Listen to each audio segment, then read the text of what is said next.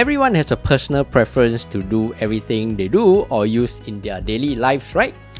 It works the same for your default apps on your iPhone. Some of us like to use the default Safari app for web browsing, where others prefer using Google Chrome.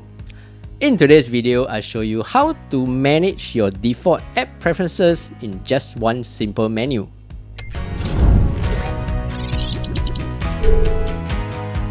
Hey, what's up everyone, I'm Steph, and in this channel, I teach you quick daily tech tips that make your life a little easier. On your iPhone, tap on Settings. Scroll all the way down and tap on Apps. Tap on Default Apps. Here you can see the list of default apps that are currently used for opening your emails, messages, browsers, and more. So now my default email app is the Apple Mail app. If I want to change that, simply tap on the email option and you can see I have two options here. If you have more email apps installed on your iPhone, you will see them here as well. I want to change this to Gmail, so I will tap on Gmail. Tap on the back arrow. And now you can see my default email app is Gmail. You can do the rest for other options as well by simply going through the options. There you go.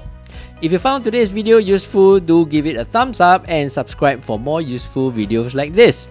Until the next video, I'm Steph, take care and bye bye.